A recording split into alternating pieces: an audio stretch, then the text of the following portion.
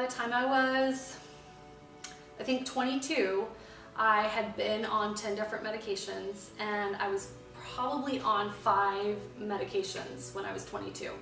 So I was on uppers and downers and sleep aids and 2 different types of antidepressants. I was just so unhappy and my life was slipping away, and it was almost like it was like a knock at the door or like a thunderbolt or something happened. One day I just woke up and I thought, there's got to be more to this so-called depression that I have. There's got to be things also wrong with my body. So I started researching about supplements, and first supplement I ever took was fish oil.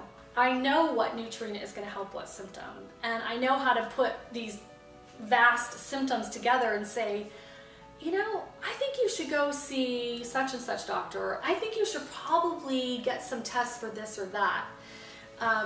Because that's my practice, that's what I've been honing in on. And really, the last couple years working in a women's health clinic, I've learned how important it is to keep female and male hormones in order. I mean, that can absolutely change your life.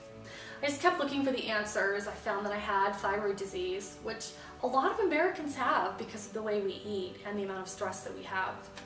Then I found that I had polycystic ovarian syndrome, which is a hormone deficiency. And so I was treating that with diet and with supplements. And then I found, just out of coincidence, that I had Lyme disease. And Lyme disease was really the answer to all of my questions. I think I took life for granted, that it would always be easy and I would always be happy. That's not true for a lot of people. And for a lot of people, it takes a lot of effort.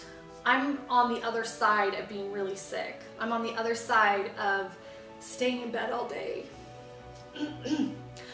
I'm on the other side of being afraid of not knowing what's wrong with me.